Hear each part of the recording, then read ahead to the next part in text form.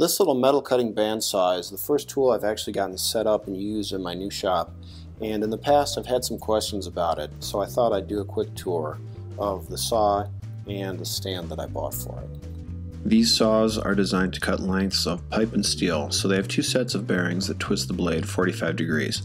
This prevents the body of the saw from interfering with cuts in the middle of long pieces and makes this a very useful tool for the workshop. I did kind of mess this up by putting the sharpener a little too close, but I could raise the saw if I was really all that concerned about it.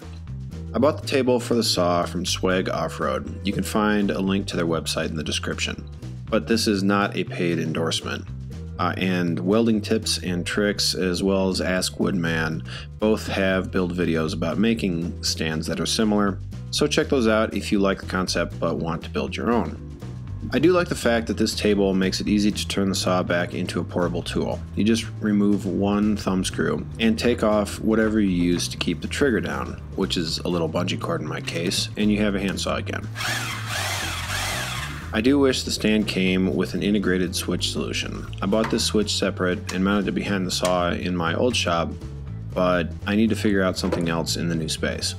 It cuts quite well. This is actual speed cutting through 3/8 inch steel, not super fast, but that's a lot of metal. It doesn't do too badly on curves either. Here are some pieces that I just finished up.